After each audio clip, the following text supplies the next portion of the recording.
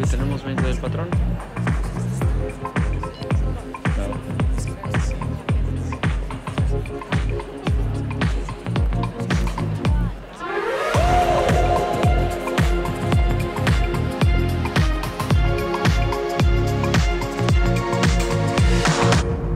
Ay, no te muevas. Es que me da ansia.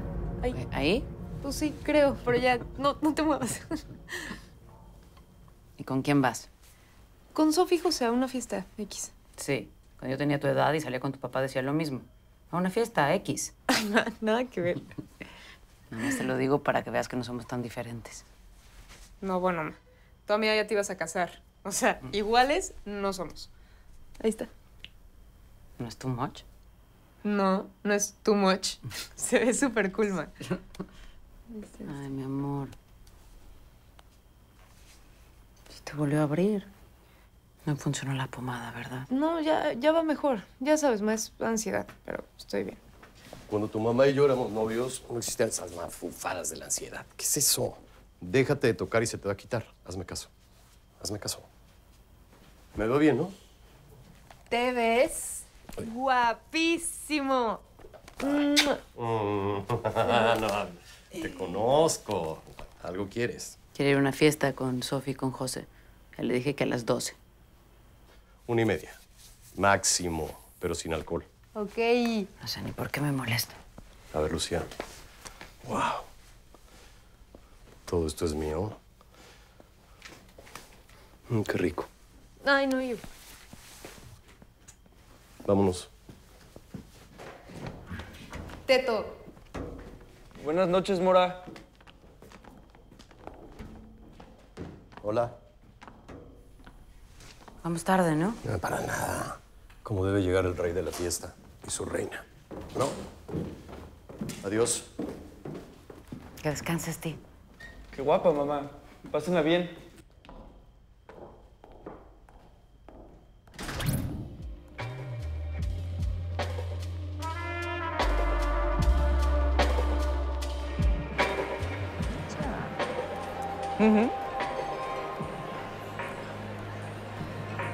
Llegaron. Gracias.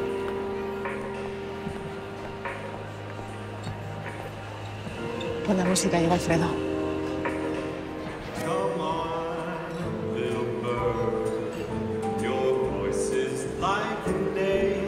Hola.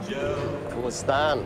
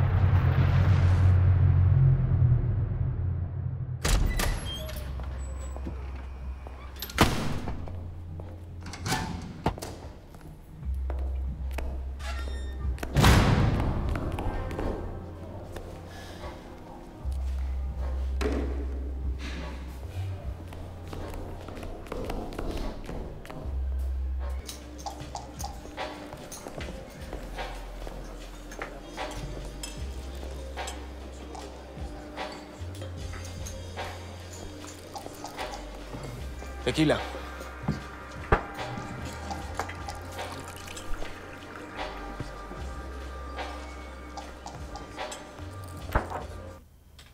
No sé, güey. Nunca se conforma con nada. Si saco 8, que por qué no saqué 9. Y si saco 9, que quién fue la más alta del salón. Ya no puedo. Pues, que te valga, ¿no? Pero es que sí me afecta.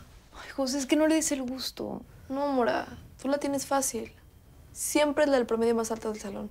Sí, Mora, no mames. O sea, tú tienes a tu papá que te defiende y te cubre de todo siempre. Les juro que si voy a escuchar a mi mamá decir que quiere que sea como Mora una vez más, me voy a vomitar. No, a ver, ya. Me urge que me quites esa cara, ¿ok?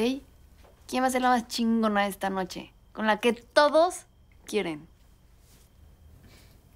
Tú. Anímate. ¿A poco no sientes ya la adrenalina de quitarle el poder a los hombres? Ok. Can't forget the past, so you gotta learn from it. Heavy on the passion, let it burn. You can see it in my eyes, only want the best. And maybe running every night won't separate. Got me looking to the sky, got me feeling blessed. Got this fire burning up inside of my chest. Oigan, pues salud, ¿no? Gracias por estar aquí. Disfruten. ¿Qué onda? ¿Cómo están? Bien. Perdón. Señor secretario. Alfredo. Lorenzo, gracias por venir. Gracias. Claro. ¿Y qué vas a hacer?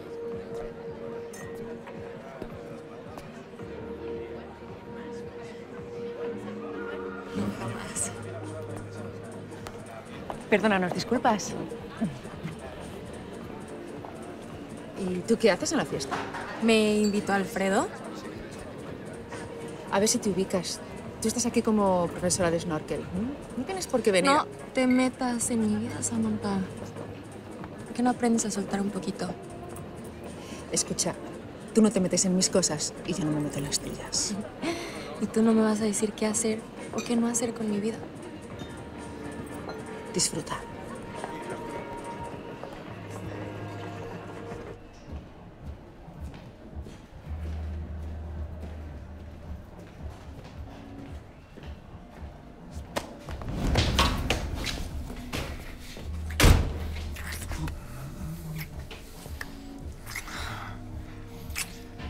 Llevaba toda la noche esperando esto.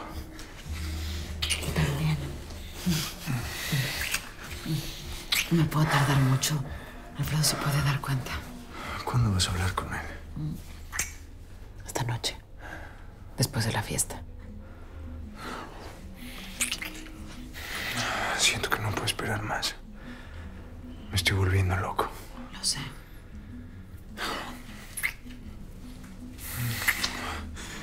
Estamos juntos en esto. ¿Quieres que te acompañe? No. Esto es algo que tengo que hacer yo. Hoy. Te lo prometo.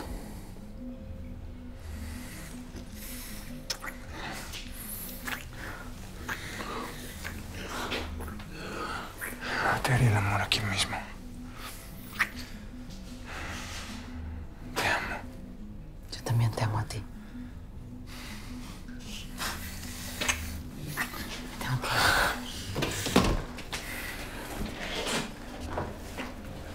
Oye, ve los postres a ver qué te parece.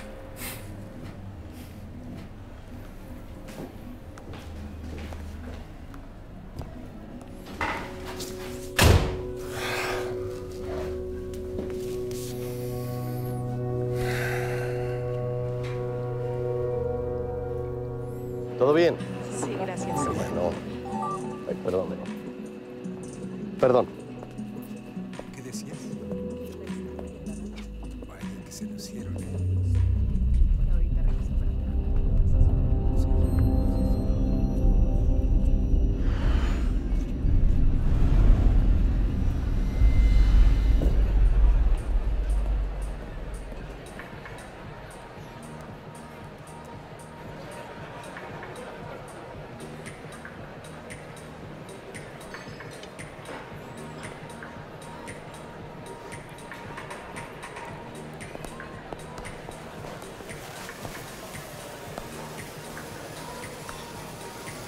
¿Y Alfredo? No sé, hace un rato estaba hablando por ahí con el secretario de Turismo. Es bonito el pendiente. Muy moderno. Cuando lo veas, dile que me fui a la casa, por favor. Claro.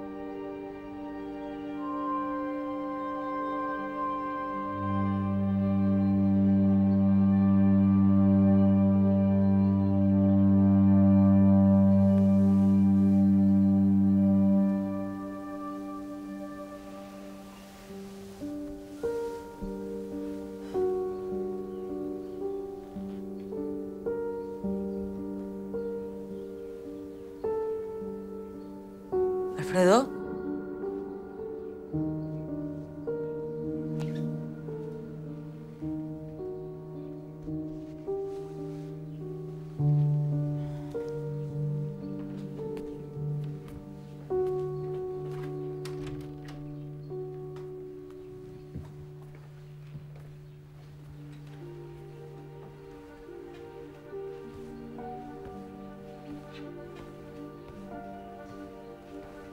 Buenos días, Jolis. Buenos días, señora Lucía. ¿No has visto al señor? ¿Salió temprano? No, no lo he visto hoy en la casa. Qué raro.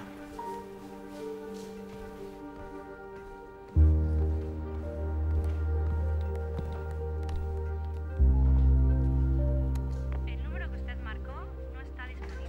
Por favor de llamar más tarde.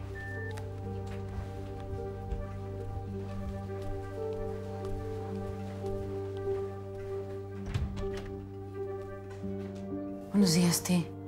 Buenos días, mamá. ¿Has visto a tu papá? No lo he visto desde ayer. ¿Por qué? No, nada.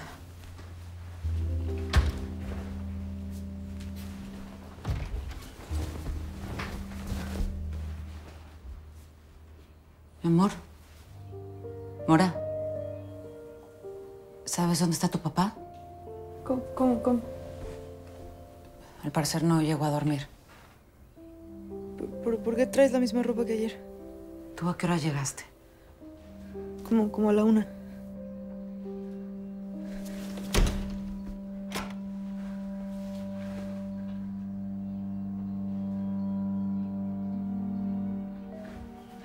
Damián, soy Lucía. Alfredo no llegó a dormir y no me contesta en su celular. ¿Está contigo? Bueno, cuando escuches este mensaje, por favor, llámame.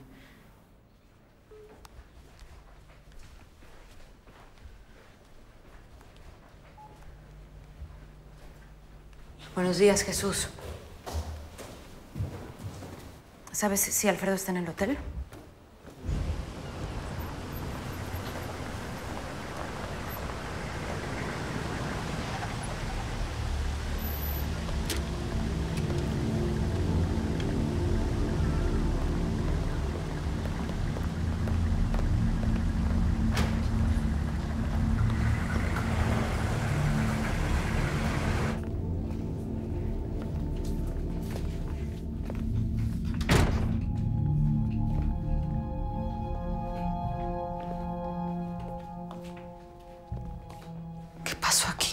En cuanto colgué con usted, vino a ver si don Alfredo estaba aquí y me encontré con esto. Creemos que alguien se metió durante la fiesta en la madrugada. Ya estamos revisando las cámaras. Puede ser. ¿Qué ha pasado? Damián, ¿sabes algo de Alfredo? No lo veo desde ayer. ¿A qué hora? No sé, Lucía, desde la tarde. Estuvimos checando el inventario y luego se marchó contigo para arreglarse para la fiesta. Llamemos a la policía. Espera. No hagamos un escándalo. A lo mejor está por aquí, por el hotel. ¿Puedes, por favor, Jesús, hacer que revisen el hotel? Sí. Gracias. Tranquila, Lucía. Lo encontramos. El número que usted marcó no está disponible. ¿Nada? Nada. Ahora sí, llamemos a la policía. Mamá, revisé la aplicación de Find My Family y su celular está apagado, pero aquí sale su última ubicación.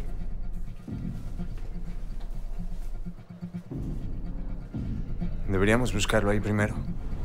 Yo llevo a mi gente. Yo voy con ustedes. Tiago, por favor, comparte conmigo el acceso. Claro. Damián, ¿te los puedo encargar? Por supuesto, tranquila. Yo me quedo en el hotel y cualquier novedad aviso. Vamos a encontrar a su papá. Chicos, siéntese. Tiago, siéntate ahí. Quédate tranquilo.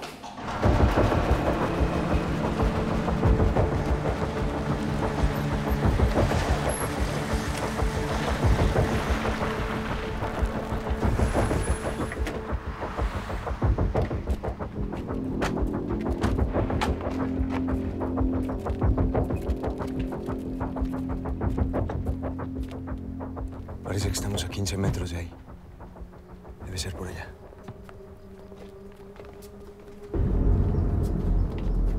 Jesús.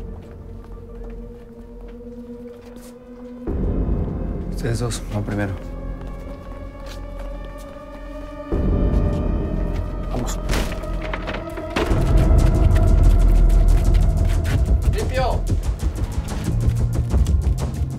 ¡Limpio!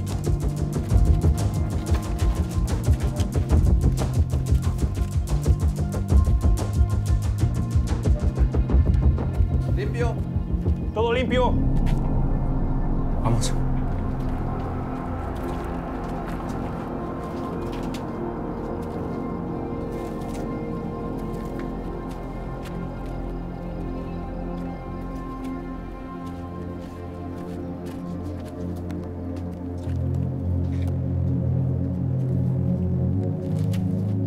Lucía. Es el de Alfredo. ¡Jefe! ¡Aquí hay algo!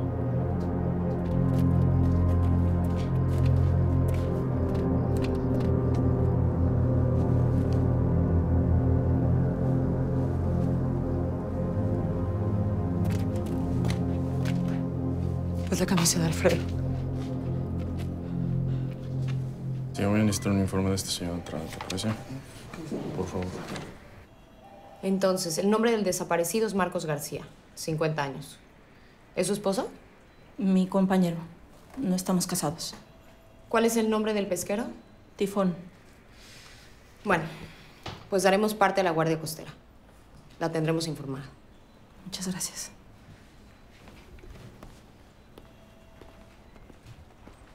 Tejido.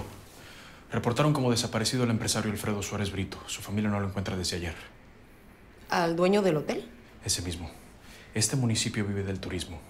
Si esto se filtra a la prensa, el caso escala a la Fiscalía General y se arma un desmadre. No podemos permitir que eso suceda, así que necesito que me encuentres ese cabrón, pero para ayer, ¿está claro? Clarísimo.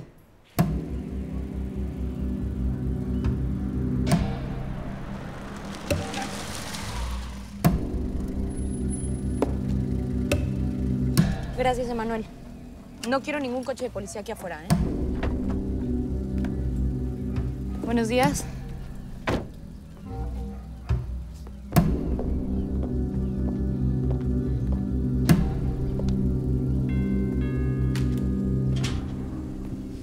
¿Qué tal? Buenos días. Buenos días. Pase, por favor. Gracias.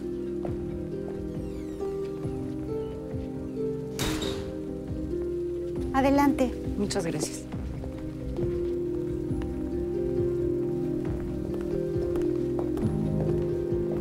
Buenos días, agente Pilar Tejido, mucho gusto. Lucía Estrada de Suárez. La camisa que encontraron ya la enviamos al laboratorio. Las primeras 24 horas son clave en una desaparición. Les voy a pedir que por favor no vuelvan a hacer nada sin antes avisar a la policía. No supimos qué hacer. La oficina de Alfredo estaba volteada de cabeza. Él es Jesús Hernández, nuestro jefe de seguridad. Él tiene acceso a todo en el hotel, las cámaras, lo que necesite. Ojeda, necesito la unidad antisecuestros aquí, por favor. Gracias, aquí la espero. Disculpa, ¿mi papá está secuestrado? ¿Dónde podemos hablar? Entrevista con Lucía Estrada de Suárez.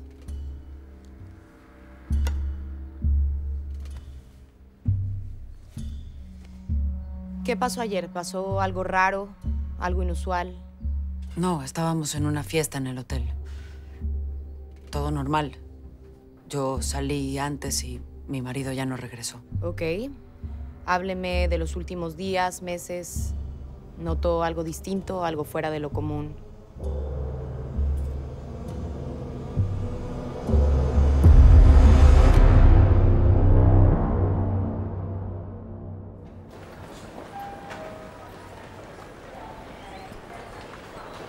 Cuñado. Ay, Lucía. Alfredo no pudo venir. Me mandó a mí. Me lo imaginé. ¿Te ves muy bien? Gracias. ¿Y París, qué tal? Bien, muy bien. Es una ciudad hermosa, intensa.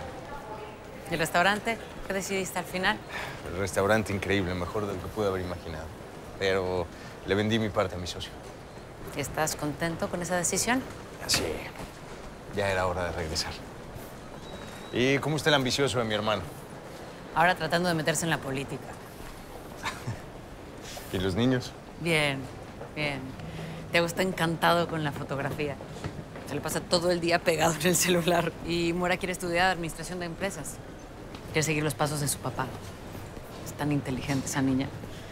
Aunque de repente demasiado exigente con ella misma. Últimamente ha tenido algunos problemas de ansiedad, pero no es algo de lo que le gusta mucho hablar. Al menos no conmigo. Pero es cercana a Alfredo y eso me deja tranquila. ¿En qué momento crecieron? ¿Y tú? ¿Cómo estás? Bien. Solo que entre la condición de Tiago, mis intentos por acercarme a Mora, el trabajo de Alfredo, no tengo mucho tiempo para mí, pero bien. Entonces no retomaste arquitectura. Me hubiera encantado. Me quería. Pero los niños de Alfredo me necesitaban.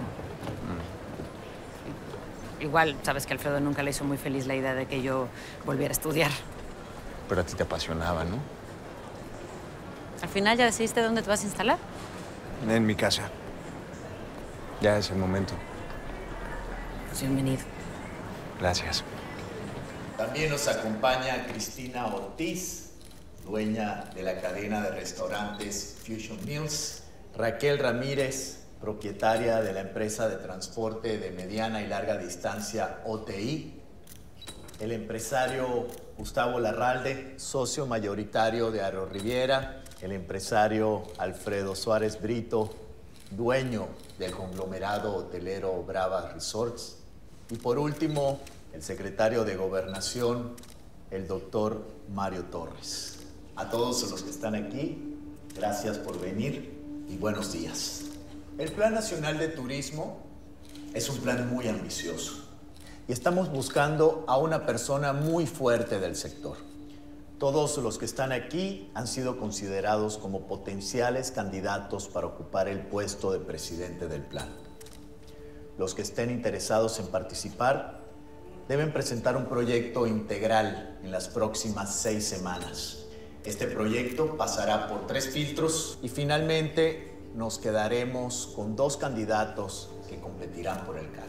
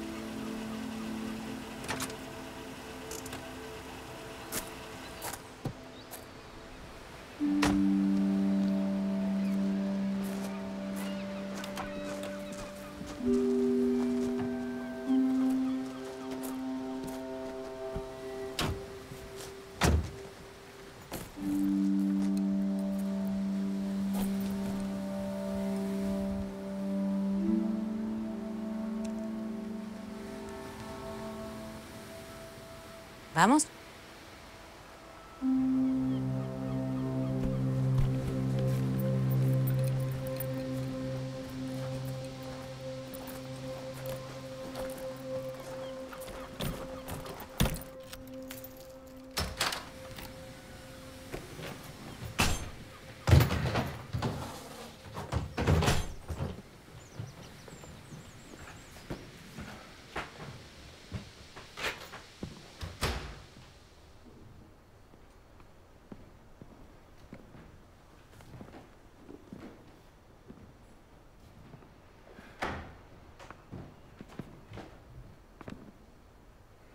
No puedo creer que esté de vuelta.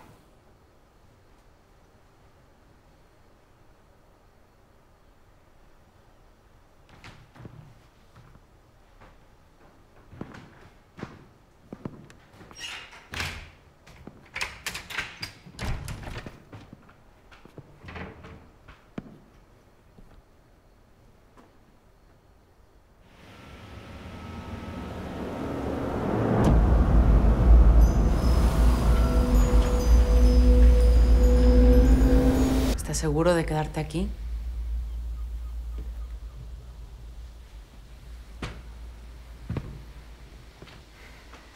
Sí. quieres, puedo mandarte a alguien para ayudarte. Ok. Bueno, te dejo para que te acomodes. Nos vemos en la noche, ¿verdad? Sí, sí. Porque todos en la casa están que se mueren de ganas por verte. Y yo también muero de ganas de verlos. Oye, muchas gracias.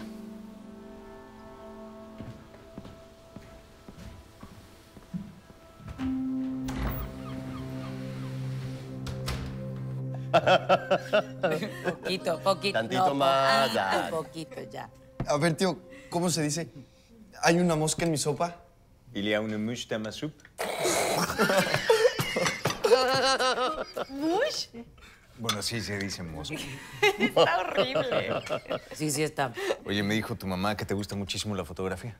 Estoy tomando cursos en línea y ahorrando para comprarme una cámara de medio formato. Wow. También conocido como formato 120 por motivos históricos. Más que la fotografía, lo que le gusta es llevarme la contraria. Ey. Ya le dije, métete al gimnasio. Ve nomás, parece un fideo, güey. ¿Qué tiene?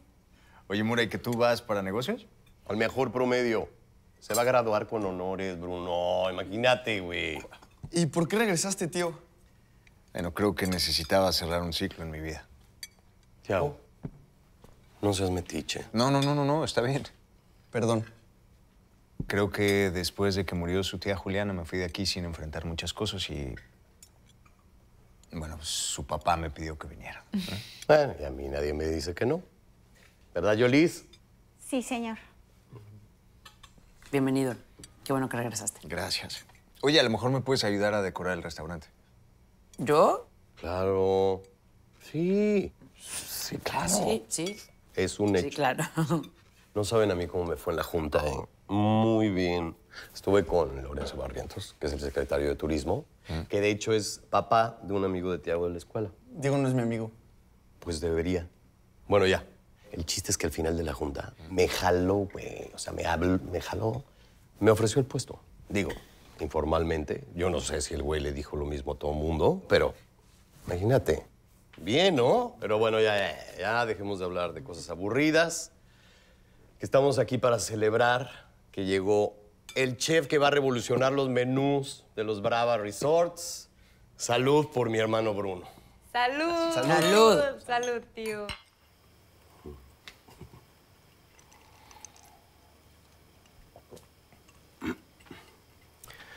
¿Estás contento por empezar a trabajar en el hotel? Sabes que por ti lo hago con mucho gusto. Te debo eso y mucho más.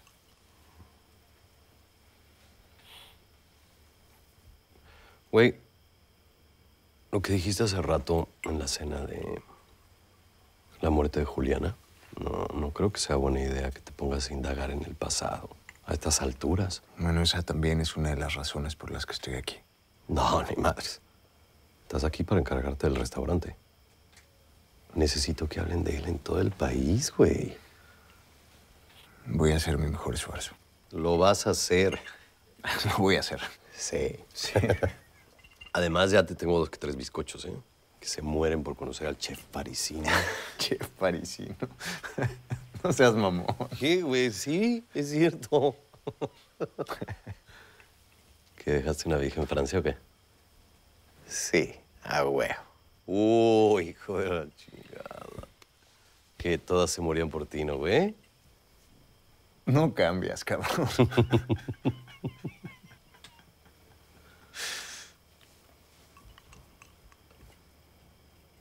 Porque estamos juntos. Salud.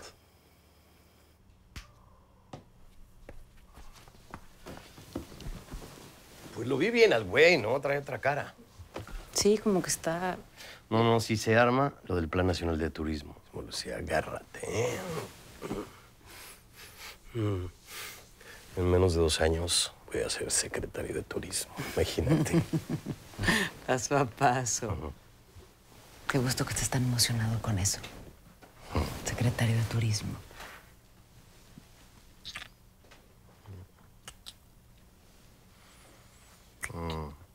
No estoy tan cansado. Imagínate mañana a 5 de la mañana para comenzar la propuesta. Ay.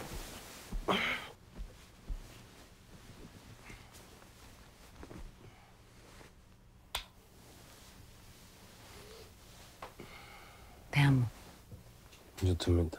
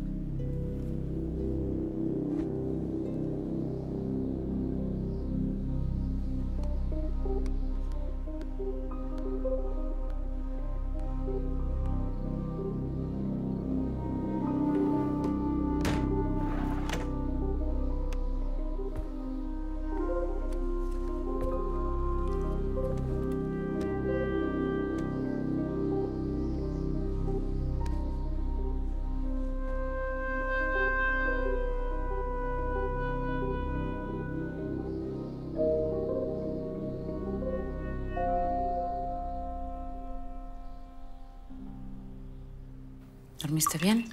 Sí, como rey tú. Me costó trabajo despertarme. Gracias, hermosa. Ti, ¿trajiste tus cosas para el food? No voy a ir hoy. No, tú no pareces mi hijo, ¿eh? Ay, Alfredo.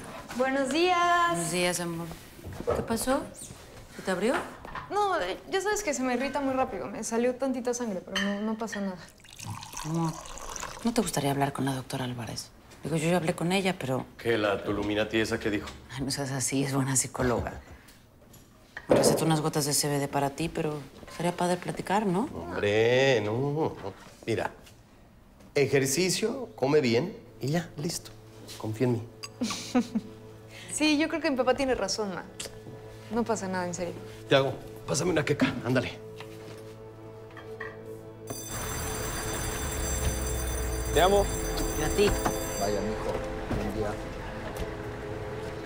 Ahora. Ay, buen día, mijo. Yo también te quiero, ma. Buen día. Igual. Lucía. Señor secretario, no sabía que los hombres como tú llevan a sus hijos a la escuela. Pues la mayoría no, pero yo no soy la mayoría. Lo cierto es que iba al aeropuerto y la escuela me quedaba de pasada. Salúdame, Alfredo. Hola, José. Hola, tía. Lu. Hola, Conchis, ¿cómo estás? Aquí haciendo corajes. ¿Por? Pues esta niña que sigue bajando el promedio, ya no sé qué hacer. No la presiones. Tú porque tu hija siempre saca 10 en todo. Oye, vamos a ir todas a tomar café. ¿Vienes? Ok, las alcanzo. Ok.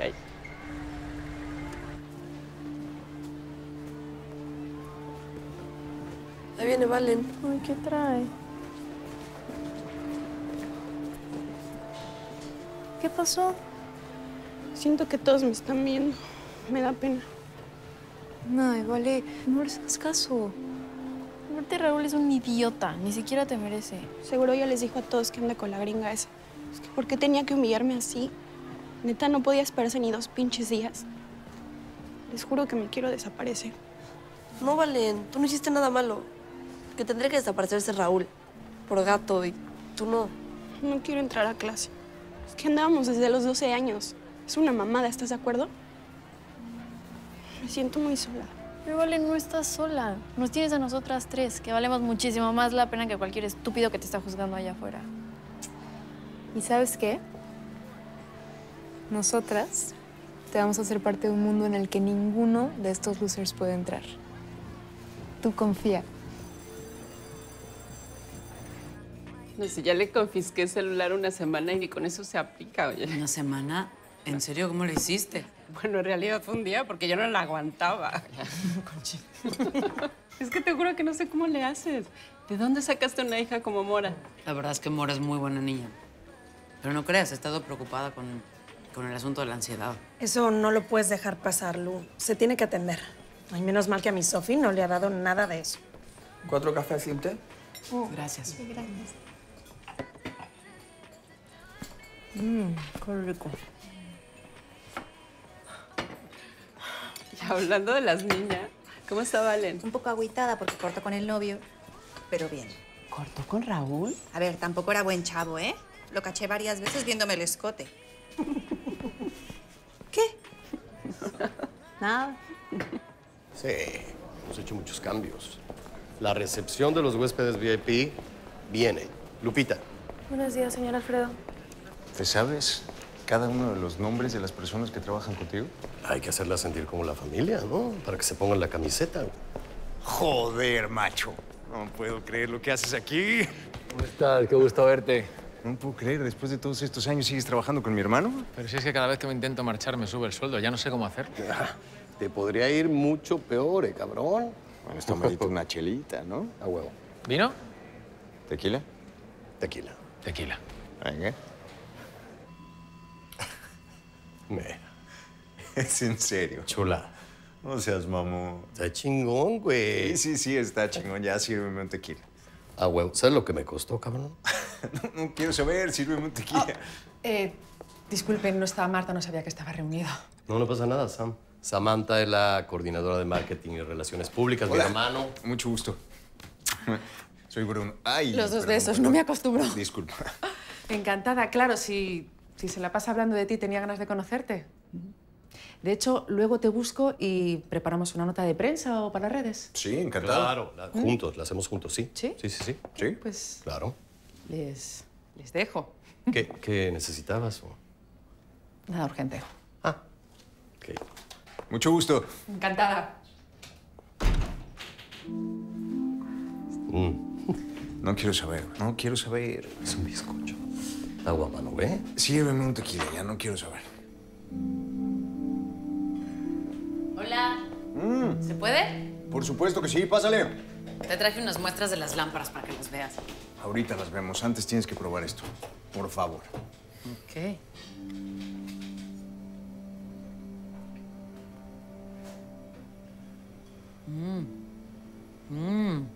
Wow, ¿tanto así? ¿Tiene perejil? ¿Tomillo? De vaca. Sí. Sabe súper fresca. No, ¿dónde la compraste? No la compré, la recolecté. ¿Fuiste al Camino de la Punta? Hace años que no voy ahí. Oye, tienes que probar esta salsa. Estoy pensando en maridarla con ese vino. A ver qué te parece.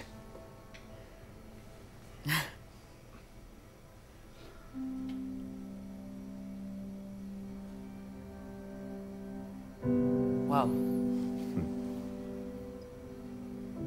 Wow. Oye, ya no me tengo que ir, pero te mando por mail lo de las lámparas para que las cheques. Mándamelo por mail. ¿Y el vino? Te la debo. Te lo debo. Conste. Sí. Chao.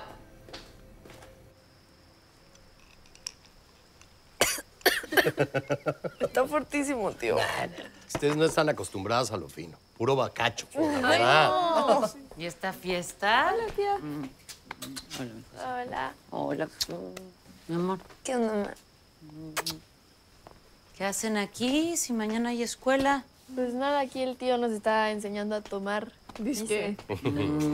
Alfredo. ¿Qué? Mejor que tomen conmigo, ¿no? A que tomen en el antro.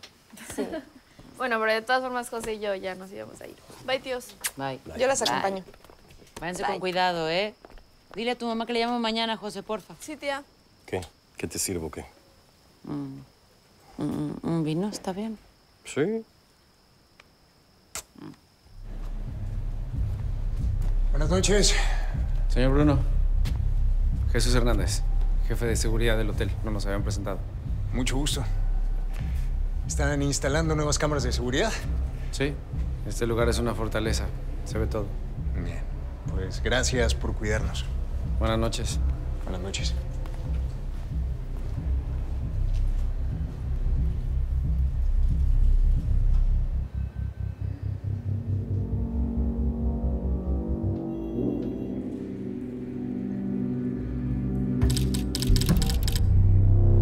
¿No se le ve salir en ninguna de las cámaras? No.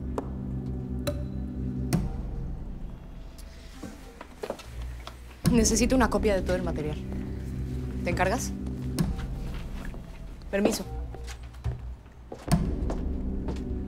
Pasen la copia.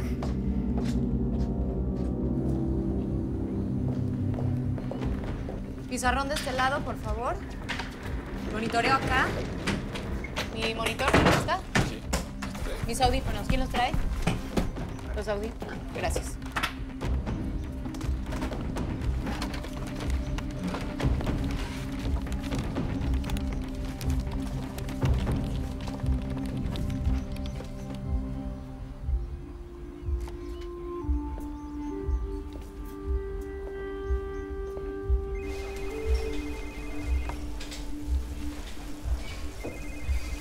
Sonia, por favor, termina de emplatar esto. Sí, chef. Hola, ¿alguna novedad? Ya está toda la policía aquí, pero todo sigue igual. Aquí estoy tratando de sacar el día. El restaurante está lleno. ¿Alguien dijo algo? Por aquí nadie sabe lo que está pasando. No entiendo, Bruno. Es como si hubiera desaparecido. Nadie sabe nada y esta mujer no para de hacerme preguntas. Tranquila, lo van a encontrar. Creo que lo mejor es que guardemos distancia. Al menos por un tiempo. Lucía.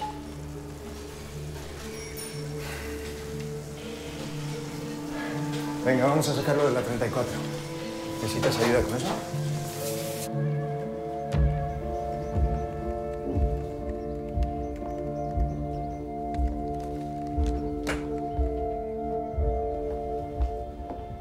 ¿Encontraron algo?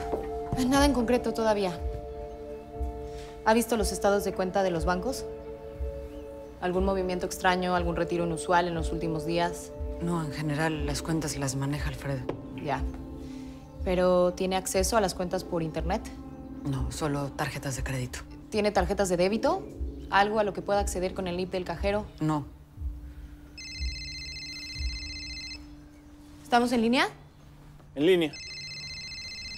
Tranquilos. Están solos.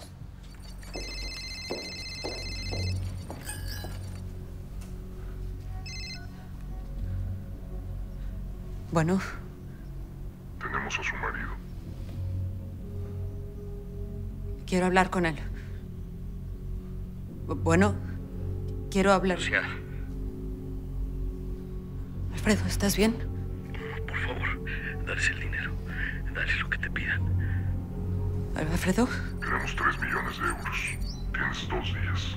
Pronto te aviso dónde entregarlos. Sí, lo que sea, solo no le hagan daño, por favor. Bueno.